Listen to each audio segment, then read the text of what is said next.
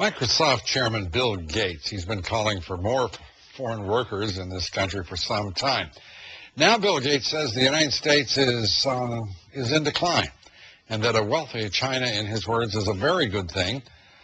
Gates told a meeting of the Inter-American Development Bank in Miami, quote, "If you care about the human condition really, then a richer China is better."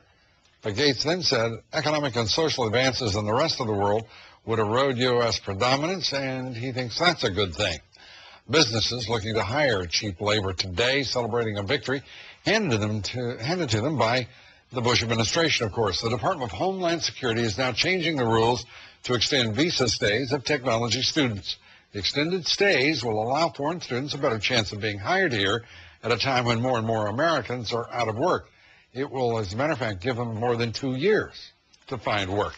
Bill Tucker has our report. Microsoft's Bill Gates wasn't shy making his wishes known to Congress last month. There are a number of steps that Congress and the White House should take to address this problem, including extending the period that foreign students can work here after graduation. He got his wish. The Department of Homeland Security has now announced new rules that allow foreign students graduating with degrees in science, technology, engineering, and math to stay and work for 2.5 years after graduation. It's a move that angered Senator Charles Grassley, who calls it corporate America's, quote, latest attempt to get around the H-1B program. Critics of the program argue that such policies undercut American graduates in those fields. The projection is the growth in this industry is of about 120,000 jobs per year.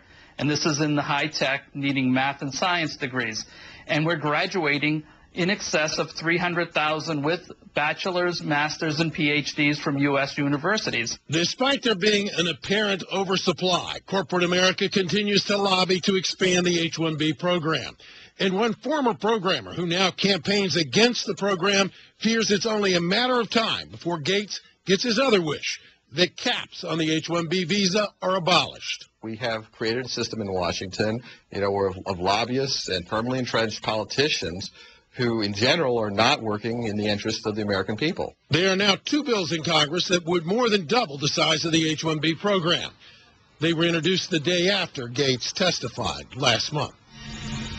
Now, there is a 60-day period of public comment on the new rule extending foreign students' stay. The comments can be submitted at this email address, rfs.regs@dhs.gov.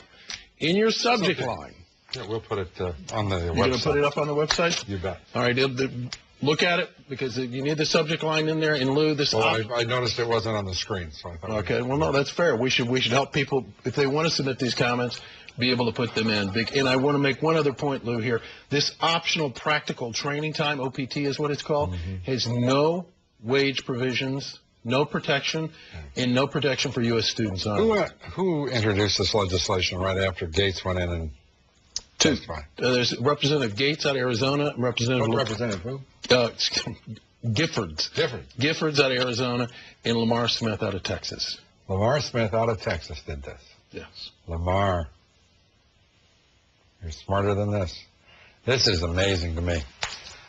This is selling out the country.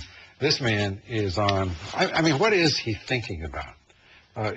You can't imagine. He knows that 7 out of the top 10 companies applying for H-1B visas are Indian companies in this country for the specific purpose of bringing in cheap labor to which American corporations can outsource jobs, middle-class jobs. He knows this.